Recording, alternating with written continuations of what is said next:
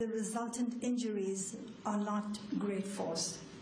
What type and extent of injuries would you expect to see if the defendant's head had been repeatedly slammed into a concrete surface? So if somebody's head is repeatedly slammed against concrete with great force, I would expect lacerations.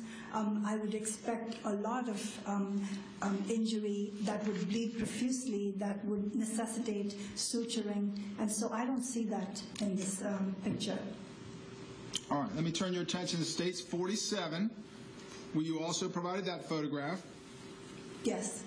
And what injuries did you observe in this photograph, States 47? If you would, just describe those for the jury. Okay, so there is a small abrasion on the bridge of the nose right there.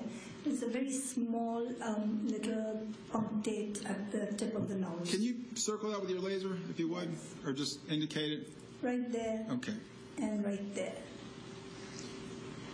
And are any injuries in this photograph life-threatening? No. Why not? He has no loss of consciousness whatsoever. He didn't have to go to the hospital. He went to a clinic.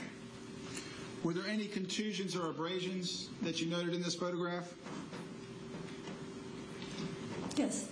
All right, can you, again, show us where those are? Yes. Right there and right there. All right. How would you characterize or classify the contusions, the severity of the contusions or abrasions to his face? Very small.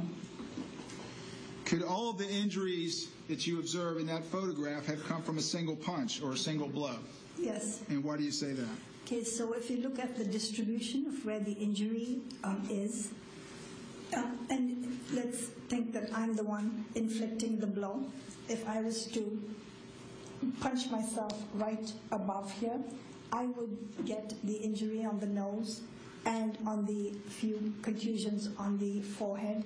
So one blow would be able to inflict these injuries. Are the injuries that you observed to the defendant's face consistent with the defendant having been beaten a dozen times or more in the face? If he was beaten repeatedly but with no resulting trauma on the face, then yes. But if the force is such that you get trauma, then only one time.